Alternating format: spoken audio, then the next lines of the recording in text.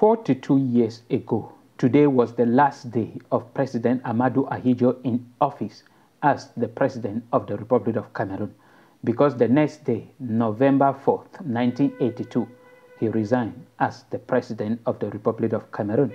And today on TFA Talking Point, we are going to look through history to understand how Ahmadou Ahidjo became the first President of the Republic of Cameroon and the first President of the Federal Republic of Cameroon, and also to answer one particular question, whether he also contributed to the atrocity or the calamity that has befallen the people of Southern Cameroon today, where more than 10,000 people have been brutally killed, more than 250 villages burnt down, and more than millions of people stranded, wandering in forests and in foreign countries as a refugee. Did Ahmadou Ahidjo contribute to this? And how was Ahmadou Ahidjo a dictator or a good government? And because people keep on comparing him with President Paul Biya, did he involve in any problems in Cameroon and contributed to any? We are going to talk about it today on TFA Talking Point. And if this is our first time joining TFA Talking Point, please subscribe to our channel, follow us on all our social media platforms. TFA Talking Point is all about proposing lasting solutions to societal problems. And there is no way we can learn or we can have solutions to some of our problems without going into history to understand what was there. And President Ahmadou Ahidjo, I'm not going to start from his biography, but I'm starting somewhere. On December 22nd, 1942, President Ahmadou Ahidjo was one of those who were elected into the Representative Assembly of Cameroon, Rakam. In 1947, Rakam was bound in Cameroon, and Territorial Assembly of Cameroon was created in 1952.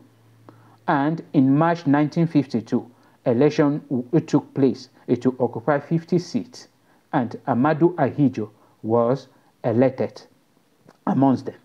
In 1957, a Territorial Assembly of Cameroon was transformed to Legislative Assembly of Cameroon, and another election was held, and the Union Cameroonese UC of President Ahmadou Ahidjo won 30 seats and was the majority, but formed coalition with André-Marie Mbida, and André-Marie Mbida became the first Prime Minister of French Cameroon, and Ahmadou Ahidjo was the Deputy Prime Minister under André-Marie Mbida, and also Minister of Interior.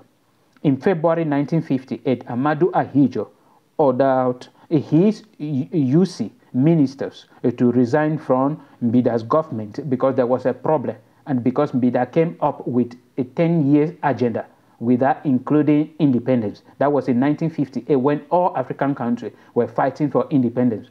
André-Marie Mbida came out with 10 years program without including independence and reunification with British Cameroon. And this angered Ahmadou Ahidjo, and he orders, problems started, and he asked all his ministers from his own party to resign from the government of André-Marie Mbida. And this caused André-Marie Mbida a lot, and André-Marie Mbida lacked a majority in the Legislative Assembly of Cameroon, and Ahmadou Ahidjo mobilized a vote of no confidence against him, and Mbida was forced to resign in February 1958 by Jean Ramadia, the French High Commissioner. And Ahmadou Ahidjo replaced him, André-Marie Mbida, as Prime Minister in French Cameroon. That was in February 1958. In September, as Prime Minister of French Cameroon, September 1958, Ahmadou Ahidjo offered conditional amnesty to the UPC supporters, and Maï Martin accepted, and this caused a lot of conflict in the UPC party, and the UPC split into two. Between 1958 to 1959, Ahmadou Ahidjo negotiated the independence of French Cameroon with British Cameroon, French Cameroon. And on January 1st, 1960, French Cameroon gained independence as the Republic of Cameroon, with Ahmadou Ahidjo as the first president of French Cameroon.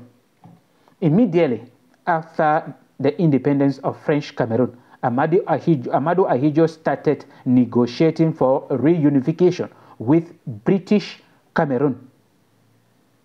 But something happened. The United Nations set a plebiscite in British Cameroon, and British Northern Cameroon voted to join Nigeria, while British Southern Cameroon voted to join French Cameroon. And on June 1st, 1961, officially British Northern Cameroon joined Nigeria, and Ahmadou Ahidjo declared June 1st as National Day of Mourning in French Cameroon, and also including Southern Cameroon. And immediately after that, he started negotiating for reunification with British Southern Cameroon because they voted to join them. They started negotiating with Django Foncha, who was the Prime Minister of British Southern Cameroon. And the Django Foncha, they prepared everything and organized the Fumba Conference, Constitutional Conference, which took place, that was in July 1961. In July 1961, it took place. And Ahmadou Ahidjo then organized the Yaoundé, a tripartite conference to complete the reunification, a formality in August the same year, 1961.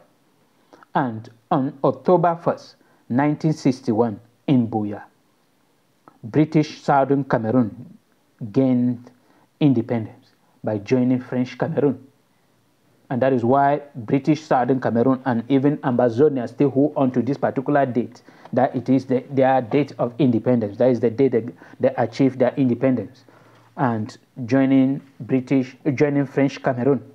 Ahmadou Ahidjo became the first president of the Federal Republic of Cameroon, because when they came to that union, they formed a federal government, two-state federation, East Cameroon and West Cameroon.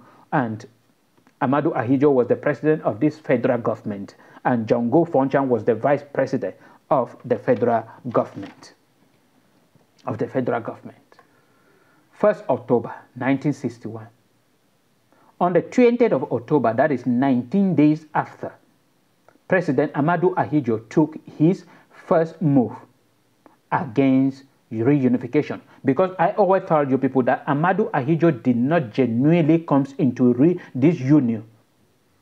He was coming in there with a secondary objective of assimilation and unity, creating one Cameroon. And then 19 days after, he started the journey against reunification by signing a decree creating 6 territorial regions and inspectorate headed by a federal inspector answerable directly to him. And West Cameroon was equal in stature to each of the other 5 administrative regions in East Cameroon. He appointed East Cameroonians Jean Klonga as federal inspector in West Cameroon, with wider power than the power that the Prime Minister in West Cameroon was having. He created a single political party in September 1966, dissolving all the political parties that was in Southern Cameroon, like the KNDP. He dissolved all of them and created just one political party, single party, with a list system. And he was the chairperson. And he used the Cameroon National Union, that is his party, a list system to nominate members into state and federal legislatures. Meaning, if you are not in support of his party, you cannot become a member of the National Assembly, His desire for a unitary state increased, and those opposed to unitary state were excluded from the CNU list to enter parliament. So this is a condition that the people of Southern Cameroon found themselves. There was no choice. You must be, and you must collaborate with the ruling party, just as it is today with the CPD. Ahmadou Ahidjo did not allow civil liberties in Cameroon generally, as freedom of speech, a press, movement, association, and it was difficult to oppose him. It was very difficult to oppose him. Southern Cameroonians who were not used with all these oppressions and repression started moving with pieces of paper to identify themselves under the leadership of Ahmadou Ahidjo. On 6th of May 1972, 6 May 1972, President Ahmadou Ahidjo informed the party, that is the CNU, militants and central committees of his desire to create a unitary state, and later informed the federal parliament in Yaoundé of the need to create a unitary state, and it was approved by the parliament. In line with the unitary state, Ahmadou Ahidjo submitted to the Cameroon people a one-sided referendum. People keep on holding on to it, that it was a one-sided referendum. Why? I'm going to read it to you, the question that it gave to them. Given the advantage of unitary state, the question was, do you approve with view of consolidating national unity and accelerating the economic, social, and cultural development of the nation? Meaning, if you say no, meaning you are an enemy to economic, social, and cultural development of the nation. So it was very difficult for people to vote no, very difficult.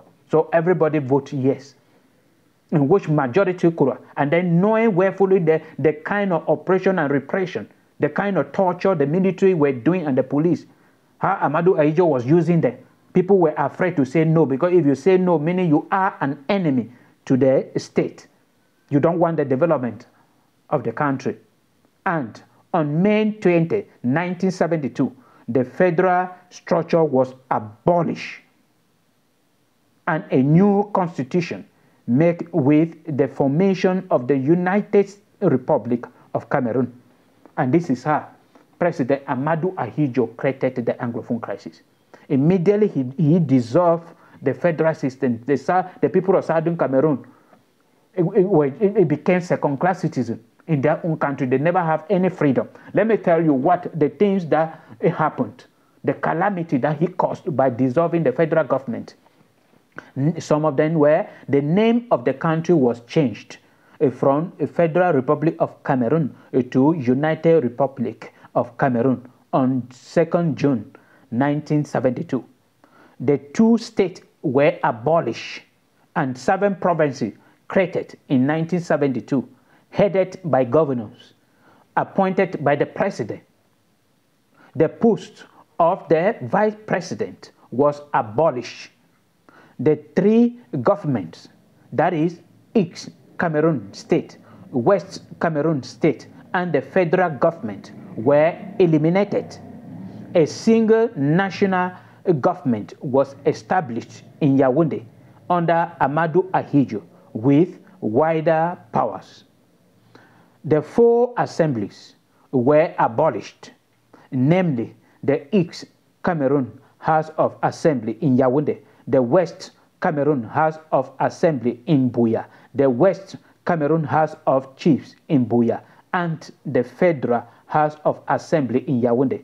And a single National Assembly was established in Yaoundé with 120 seats in 1972. 2 golden stars superimposed on the green color of the national flag were replaced by a single star on the red color. In 1975, the post of Prime Minister was reintroduced. And in 1979, the Constitution was amended, and TFA Talking Point hold on to that this was a constitutional coup d'etat that Ahmadou Ahidjo carried in favor of President Paul Biya. And the Prime Minister was given the legal right to succeed the president and complete his mandate. And this was just against the people of Southern Cameroon, because before this, the constitution, the constitutional successor of the president was supposed to be the president of the National Assembly, who was St. Mona by then. So Ahmadou Ahidjo created a cause and carried on a constitutional coup d'etat in favor of President Paul Biya, and this is where everything started. the maltreatment of the people of Southern Cameroon, the torture, every kind of thing. Yandans were sent to Southern Cameroon in the name of harmonizing the security. In Southern Cameroon was just the police. And then they took and shared the police all over.